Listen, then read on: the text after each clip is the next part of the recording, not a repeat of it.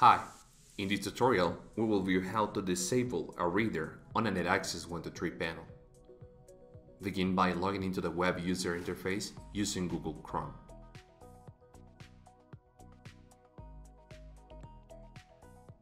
Once on the dashboard, locate the menu icon at the top left corner and then hit Configuration, or simply select Spaces below Spaces and Doors.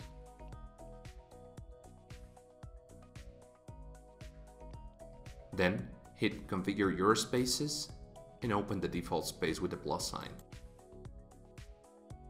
Then you might select the door where you are disabling the reader.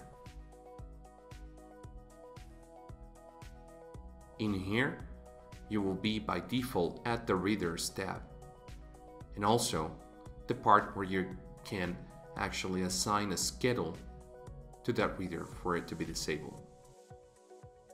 Open this drop down, and then you can select the default time zone, which is 24/7, meaning that the reader will be disabled at all times. Or if you have other options, you can select the reader will be actually beeping, and any card swipe will not appear on the alarms and events. And also the request to exit will be not functioning when the reader is disabled. Once you are done, hit Save. You will see how a successfully saved message will appear at the top right corner. For more information and videos, please visit our webpage mywebtech.honeywell.com.